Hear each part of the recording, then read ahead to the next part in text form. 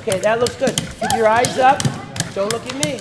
If you want your kids to sit still, Circus Camp isn't for them. Here, kids get to be kids and do just a little bit of everything. I love that there's so many different things to do that you just don't know what to start with. I can do stilts and I can do the tight wire. They let you be more silly and crazy in most parts and do stuff like devil sticks. These are the devil sticks, and talk about hand-eye coordination. It's Jada Cole's favorite thing to do.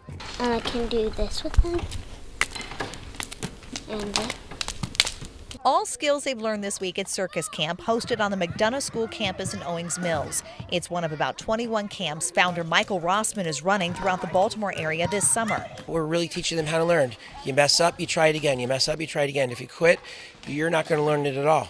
Rossman is Ringling trained and entertainer. He brings in coaches from across the country to help run the week-long camps. Kids learn the basics of balancing, handwork, and how to clown around. Where we're teaching them sort of old-fashioned circus slapstick and how to get audiences to laugh. How to laugh and how to build their confidence, and the kids love it. Because you get to meet new people and do really cool things. And I also love the coaches because they're so funny. Yeah. Some kids will come back for 2 and 3 weeks and they just get better and better and better. There's still time to sign up for Circus Camp. Ages range from 6 to 14 depending on location. To find a link, just go to our website. Jennifer Franciotti, WBAL-TV 11 News.